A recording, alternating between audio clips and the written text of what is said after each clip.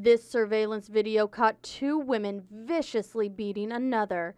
It's all Lincoln police have to go on while they search for the three women. Kind of an interesting case just due to the fact that the whole incident was captured on video, and it's quite the thing to watch. What started out as a normal bus ride quickly took an ugly turn. You can see the victim talking on the phone when two women approach her. Suddenly, one slaps her. The fight begins, and it carries on for quite some time. The woman in the pink abandons her young children in the back of the bus. Then it's a free-for-all of hitting and hair pulling. By this time, the bus driver stops the bus and calls police. It becomes pretty violent at times. What happens next is terrifying. Then the kids kind of get up and walk around, and they're almost trampled over at one point in the midst of the fight. The fighting is so intense you can see hair flying through the air, and the children see everything. As the savage fight continues, no one interferes. StarTran tells its drivers not to get involved for their own safety, and LPD recommends the same. I hate for somebody else to get hurt